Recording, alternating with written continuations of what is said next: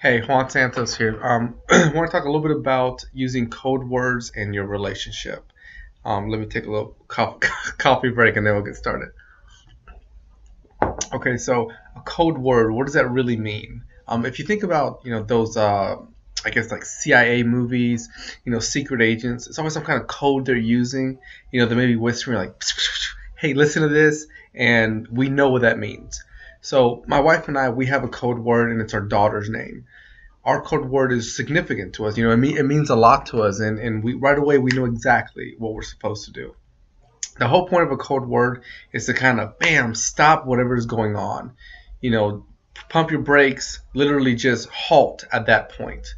And the reason we want to have a code word is ridiculously simple. When we're in relationships, we're going to argue, we're going to fight, we're going to bicker. We may argue with politics. You may disagree with what coffee brand you like or what suit you like. It doesn't matter. The whole point is that in any relationship, we're going to get to points where we're going to argue. We're not going to see eye to eye, and that's okay. One of the reasons we want to use the code word is for that purpose. Acknowledging that I love you, but we may not see eye to eye. And if we use the code word, we're going to decrease any conflict, argument that's probably taking place. So look at your relationship and analyze it, and think about how is communication. Am I arguing just a little bit too much? Am I disrespecting my partner? Am I treating them in an unfair manner? And if you have kids, think if you're arguing in front of the kids. If someone else is around you, do you both engage in argument, conflict in front of that person? Are you having late night bedside arguments, conflict, just negative tension? And if you are, it's okay, but not okay. So let's work on that. Let's figure out what code word you can utilize. So think about that for a little bit. Think about a code word that you and your partner can really hone into. Again, for myself and my wife, we use our daughter's name. So we use Nola. And that means that if I am eating a PB&J sandwich and I hate the jelly or the peanut butter, and let's say I just go at it and start barking and arguing with her, she can turn around and she can say Nola. And that means that I have to respect that. I have to back down, pump my brakes, and acknowledge that, okay, Juan, you just got out of character. You're emotionally, you escalated. You're treating your spouse with disrespect, and that's not what we want in a relationship. And again, the whole point is so that whenever you use the code word, you can pump your brakes and go back to managing your emotion.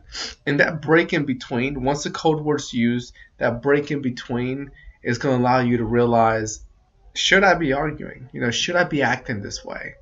What's the point of my argument? Is it validated? Is it helping or hurting the relationship?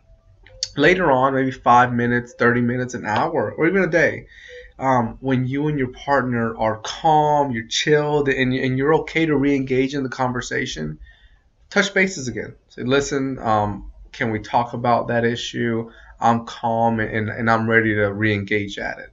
Hopefully, with that break and the utilization of the code word, you may find that issue that you were about to engage in minimal. It wasn't important. But if it still is important, then that break in between should allow you to hone in and figure out what it is that you want to talk about in a much healthier way. So if you continue to use the code word over and over and over, what's going to happen is you're going to build healthy boundaries.